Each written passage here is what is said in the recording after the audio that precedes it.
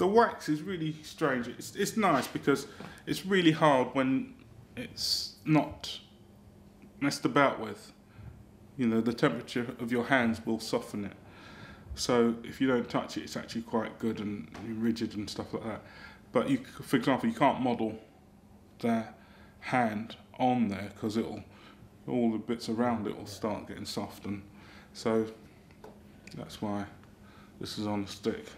But you know, I mean, you get the idea. It's obviously going to be something like that. And it really does take a lot of looking and thinking. And I don't work on this scale very often, and this is a first for me with wax too. With modelling, there's a point at which you're committed. That's it. It's a done deal.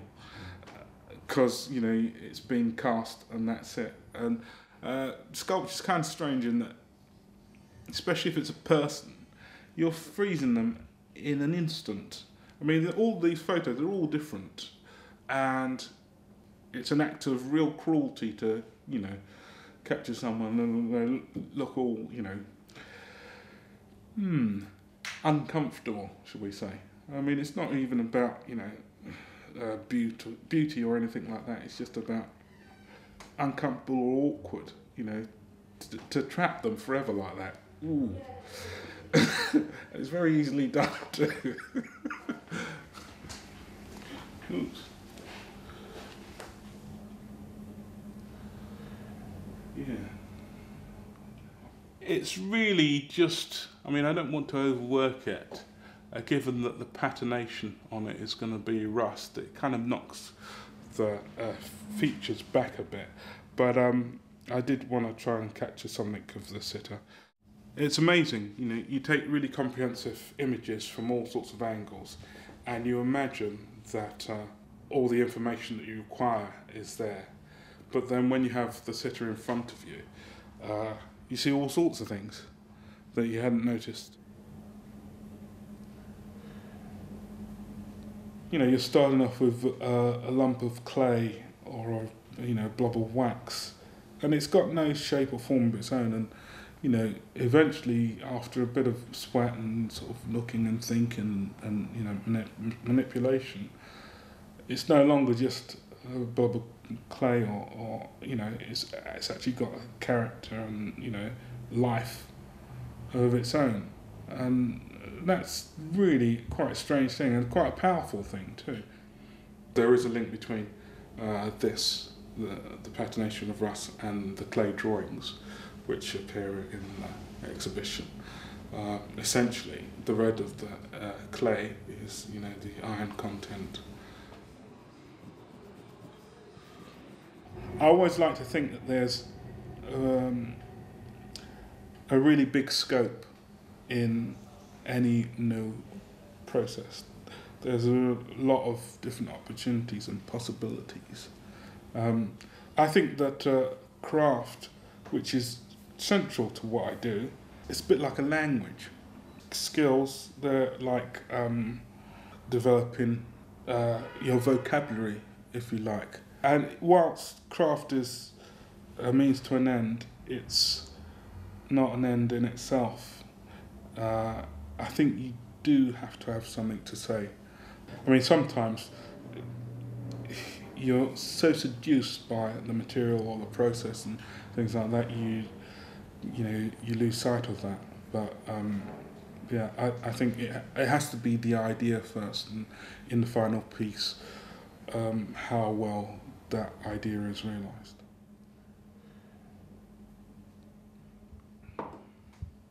Now what I've got here is the spring shape, which I just sort of loosely modelled, just a sketch, and then I cut a section of it out, this section here.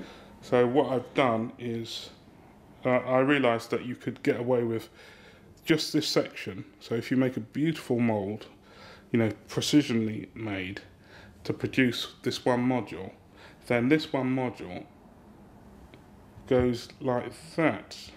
It actually follows the same curve that way, because you're just bringing it on.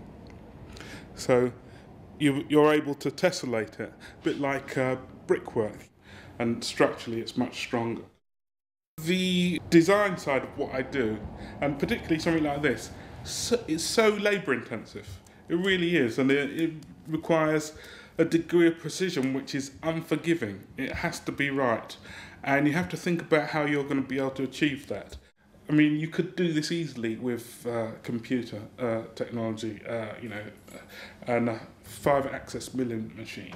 I couldn't afford it, and I quite enjoy doing, the hands-on side of things. It's a metaphor for everything. It's a metaphor for what we are, with the double helix and building blocks of, life. It's a metaphor for the universe too, all made up of really small, atoms and stardust. Everything you see, everything you touch.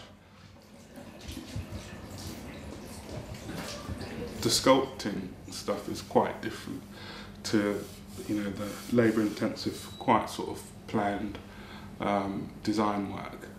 But I like the contrast. I like the immediacy of just, mucking about with a bit of clay or plasticine or wax. I have been asked, is it strange to want to make figures along with furniture? And to paraphrase William State Murray, I think he said something like, I make a painting one day and I make a pot another day. There's no real difference.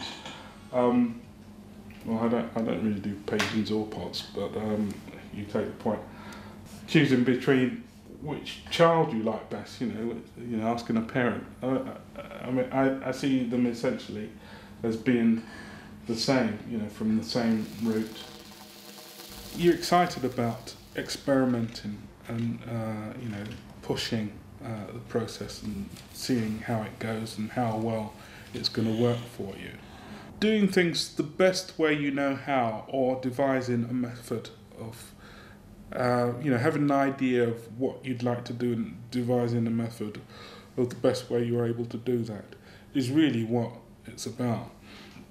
And I'd like the viewer to sort of have an inkling of what's involved.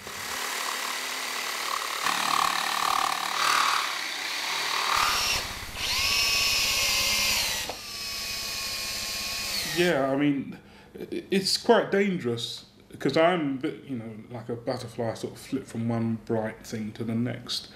And you can only have a certain amount of space, you can only have a certain amount of equipment, you can only have a certain amount of materials. Even though some of the work it seems really process-led, it is about the idea first and foremost. And, a sense of experimenting. And hopefully there's a bit of fun there too, The crest, it references the idea of prestige and craftsmen, often anonymous craftsmen, who have rendered the royal crest, which hasn't changed for centuries. Some of them really quite funny and odd and quirky, and some of them really quite beautiful and cool and classical and elegant. It's a way of inferring power and prestige and identity. I've settled upon Charles II simply because here was an example of an English monarch who gave the Royal Charter to the notion of the exploits of the slave trade. Yeah, it's really just identifying the fact that at the highest level, this quite unpleasant enterprise was acknowledged.